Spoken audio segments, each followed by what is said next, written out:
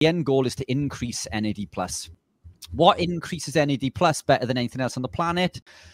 Ketones. A ketogenic lifestyle. Ketones increase the NAD+ to NAD ratio by 4 times.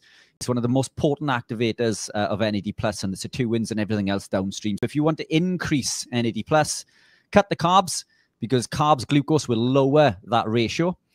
You can supplement with all the NAD and the precursors that you want.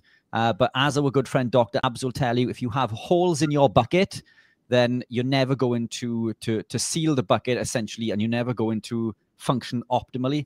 We need to fix the holes in the bucket. Those holes are things that are going to cause inflammation, oxidative stress, and glycation, which essentially are things like carbohydrates and grains and seed oils.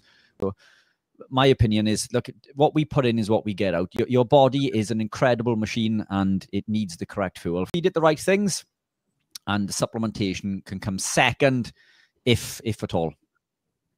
Brilliant stuff. And that's from someone that makes money out of supplements.